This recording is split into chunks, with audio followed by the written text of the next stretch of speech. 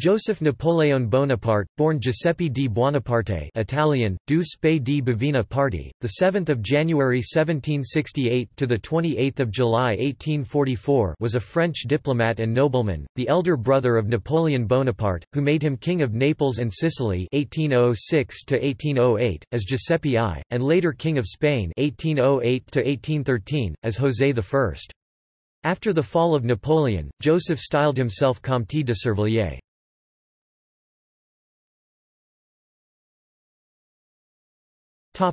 Early years and personal life. Joseph was born in 1768 to Carlo Buonaparte and Maria Letizia Ramolino at Corte, the capital of the Corsican Republic. In the year of his birth, Corsica was invaded by France and conquered the following year.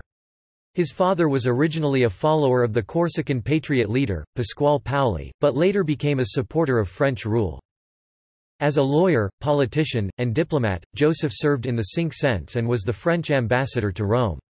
On 30 September 1800, as minister plenipotentiary, he signed a treaty of friendship and commerce between France and the United States at Morfontaine, alongside Charles-Pierre Claret de Floru, and Pierre-Louis Roederer. In 1795 Joseph was a member of the Council of Ancients, where he used his position to help his brother overthrow the Directory 4 years later.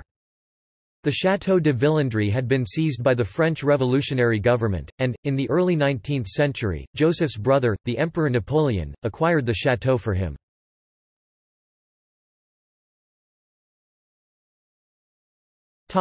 King of Naples.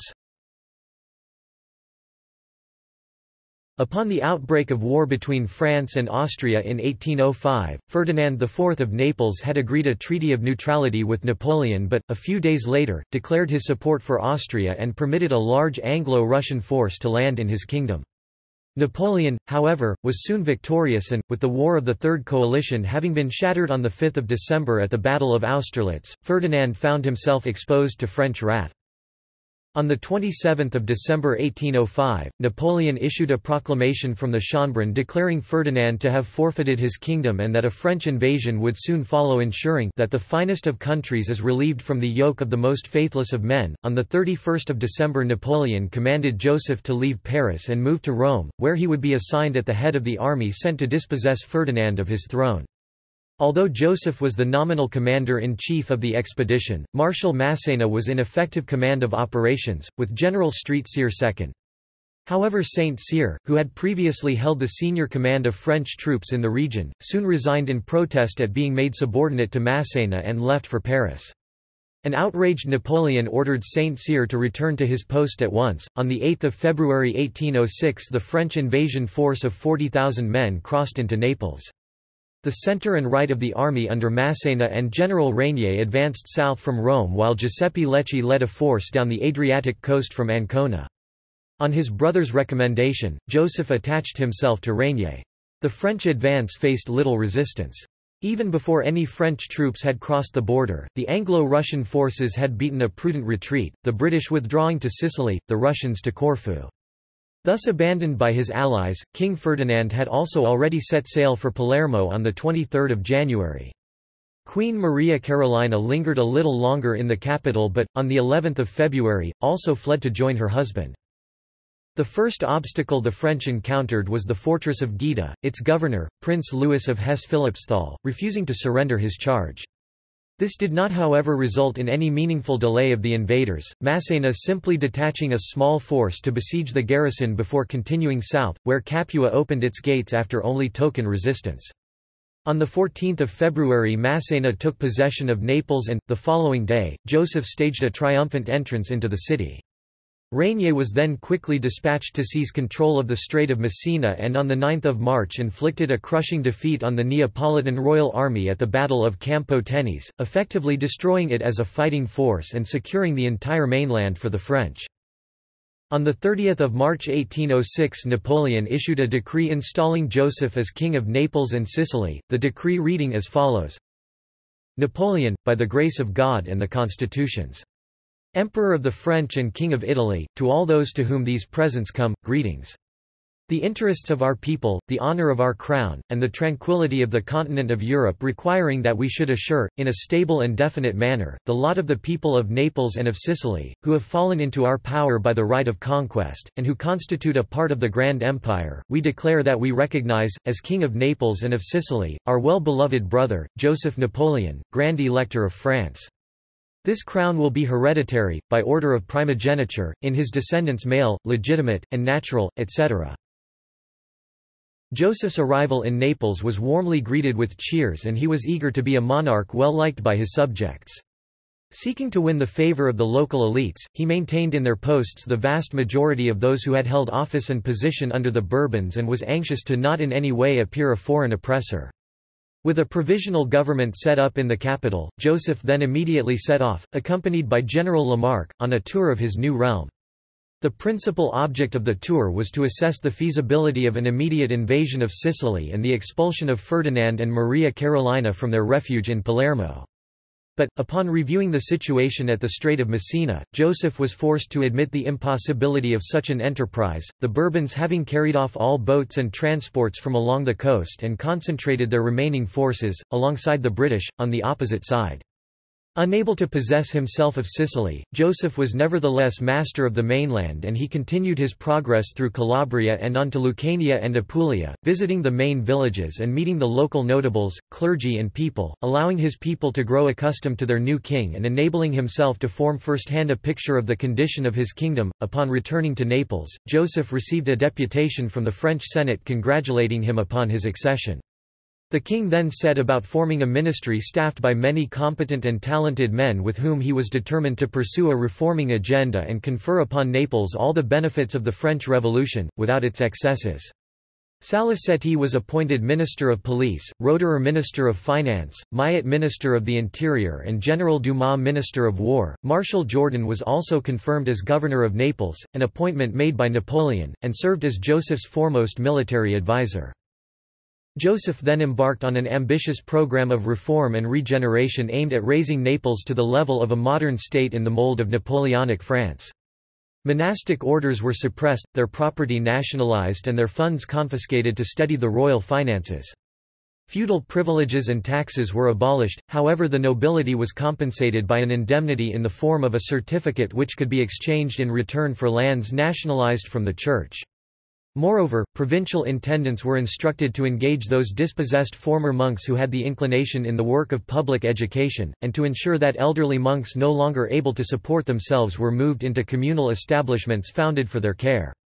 A college for the education of young girls was also established in each province, and a central college at Aversa was founded to which the daughters of public functionaries, and the ablest from the provincial schools, were admitted under the personal patronage of Queen Julie. The practice of forcibly recruiting prisoners into the army was also abolished, and, to counter the perennial plague of robbers and brigands who infested the mountains and preyed upon travelers, military commissions were established with the power to judge and execute, without appeal, all those brigands arrested with arms in their possession. Public works programs were also instituted to give employment to the poor and improvement to the kingdom, with practicable highways being built all the way to Reggio and the project of a Calabrian road, which under the Bourbons had existed for decades only as the pretext for a tax levied each year ostensibly for its construction, was completed by Joseph within the year. In the second year of his reign, Joseph also had installed the first system of public street lighting in Naples itself, modelled on that then operating in Paris, although the kingdom was not at that time furnished with a constitution, and thus Joseph's will as monarch reigned supreme. There is yet no instance of him ever adopting a measure of policy without prior discussion of the matter in the Council of State and the passing of a majority vote in favour his course of action by the councillors. Joseph thus presided over Naples in the best traditions of enlightened absolutism, doubling the revenue of the crown from 7 to 14 million ducats in his brief 2-year reign, while all the time seeking to lighten the burdens of his people rather than increase them. Joseph ruled Naples for 2 years before being replaced by his sister's husband, Joachim Murat. Joseph was then made King of Spain in August 1808, soon after the French invasion.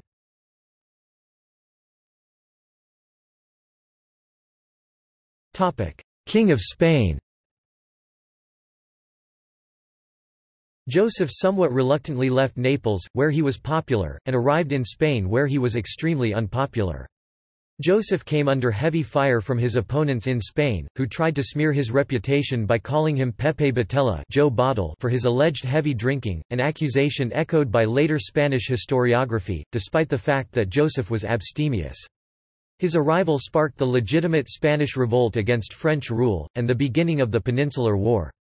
Thompson says the Spanish Revolt was a reaction against new institutions and ideas, a movement for loyalty to the old order, to the hereditary crown of the most Catholic kings, which Napoleon, an excommunicated enemy of the Pope, had put on the head of a Frenchman, to the Catholic Church persecuted by republicans who had desecrated churches, murdered priests, and enforced a loi des cultes, and to local and provincial rights and privileges threatened by an efficiently centralized government. Joseph temporarily retreated with much of the French army to northern Spain. Feeling himself in an ignominious position, Joseph then proposed his own abdication from the Spanish throne, hoping that Napoleon would sanction his return to the Neapolitan throne he had formerly occupied. Napoleon dismissed Joseph's misgivings out of hand, and to back up the raw and ill-trained levies he had initially allocated to Spain, the emperor sent heavy French reinforcements to assist Joseph in maintaining his position as King of Spain. Despite the easy recapture of Madrid, and nominal control by Joseph's government over many cities and provinces, Joseph's reign over Spain was always tenuous at best, and constantly resisted by pro-Bourbon guerrillas. Joseph and his supporters never established complete control over the country. King Joseph's Spanish supporters were called Josefinos or Afrancesados Frenchified. During his reign, he ended the Spanish Inquisition, partly because Napoleon was at odds with Pope Pius VII at the time. Despite such efforts to win popularity, Joseph's foreign birth and support, plus his membership of a Masonic lodge, virtually guaranteed he would never be accepted as legitimate by the bulk of the Spanish people. During Joseph's rule of Spain, Mexico and Venezuela declared independence from Spain.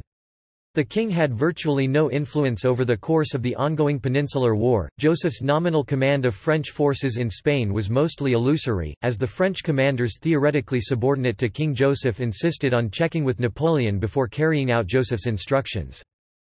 King Joseph abdicated and returned to France after the main French forces were defeated by a British-led coalition at the Battle of Vittoria in 1813. During the closing campaign of the War of the Sixth Coalition, Napoleon left his brother to govern Paris with the title Lieutenant General of the Empire. As a result, he was again in nominal command of the French army at the Battle of Paris. He was seen by Bonapartists as the rightful emperor of the French after the death of Napoleon's own son Napoleon II in 1832, although he did little to advance his claim.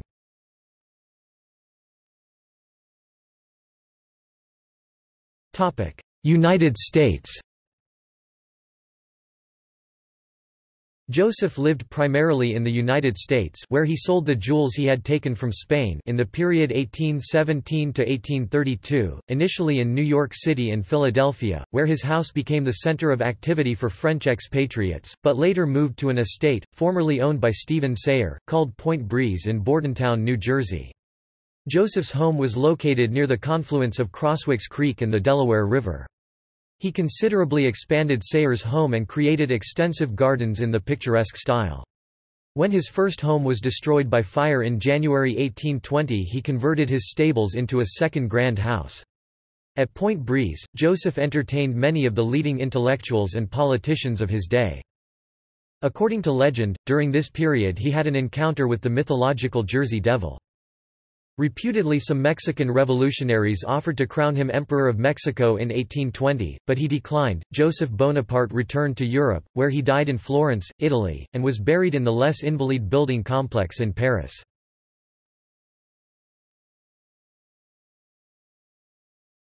Topic: Family and issue.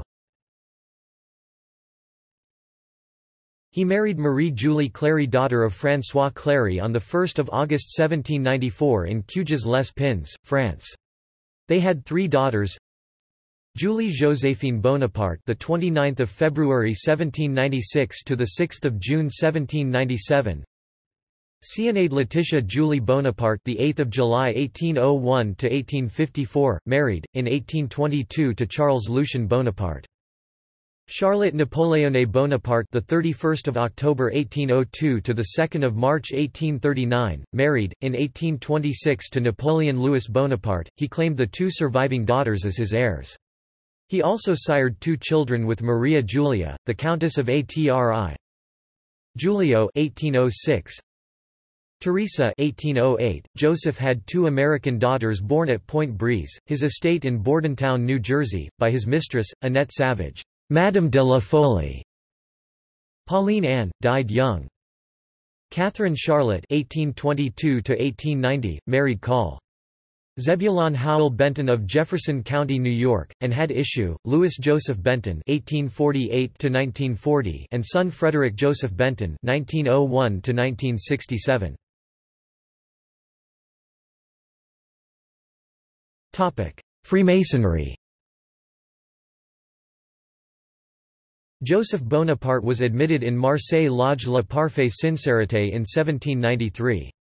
He was asked by his brother Napoleon to monitor Freemasonry as Grand Master of the Grand Orient of France 1804–1815. With Cambassers he managed the post-revolution rebirth of the order in France.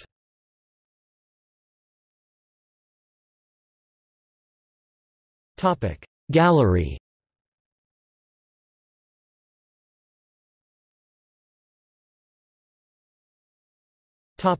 Titles and styles.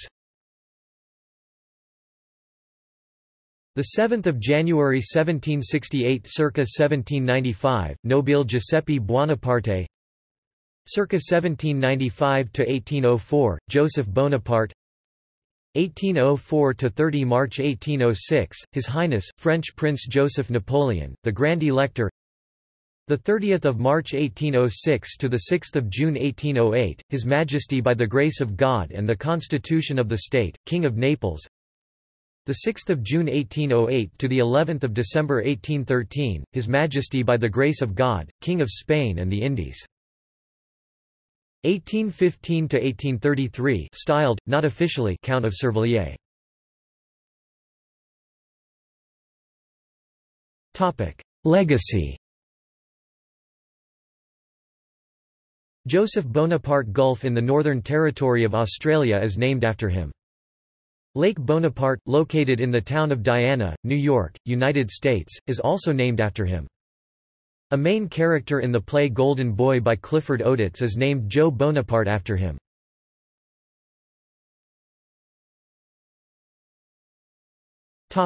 Fictional portrayals. The romantic web between Joseph Bonaparte, Napoleon, Jean-Baptiste Bernadotte, Julie Clary and Désirée Clary was the subject of the 1951 novel Désirée, by Anne-Marie Selinko. The novel was filmed as Désirée in 1954, with Marlon Brando as Napoleon, Gene Simmons as Désirée, and Cameron Mitchell as Joseph Bonaparte.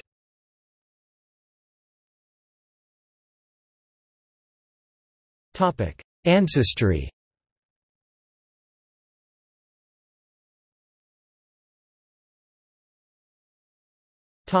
See also: Bayonne Statute, Epitaph of Altamura.